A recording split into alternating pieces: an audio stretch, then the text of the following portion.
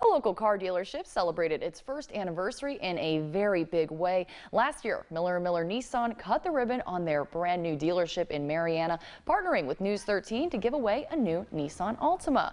Over the last 12 months, we've been giving viewers the opportunity to qualify for the chance to win the car. The qualifiers met at the dealership Saturday morning for the opportunity to drive away in the new vehicle.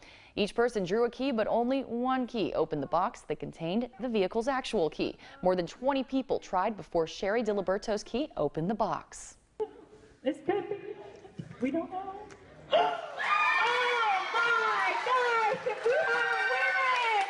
I had registered last year and I forgot about it because of the hurricane and everything we went through. And then when I got the email, I'm like, okay, I'll keep up with it. And then come today, I'm like, I don't think I'm going to drive from Panama City up here. And I'm like, oh, I'm not doing anything. And I guess it was worth my drive. Definitely worth the drive, Sherry. 100 people were eligible to win the car, and stay tuned to mypanhandle.com and click on the contest tab for future sweepstakes.